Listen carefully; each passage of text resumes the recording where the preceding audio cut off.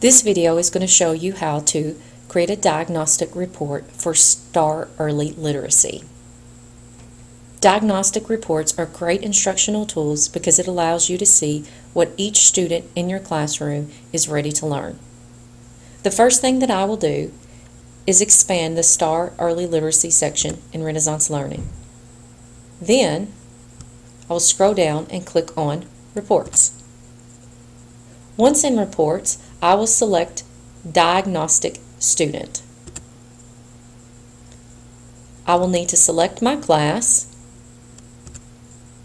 then click View Report.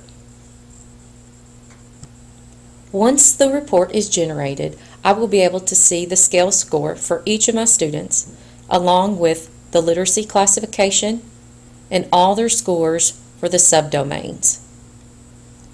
If you scroll down further on each report, you will be able to see the skill sets with each subdomain scores. Some skill sets will have blue arrows next to them. This is an indicator to let you know that the student is ready to learn that skill. If you notice a skill set that does not have a blue arrow and that the number is lower than another that has a blue arrow, it's okay. It just means that the student either 1, is not ready to learn that skill, or 2, hasn't been exposed to it yet. If you scroll down towards the bottom of any of the diagnostic reports, Renaissance will explain this to you.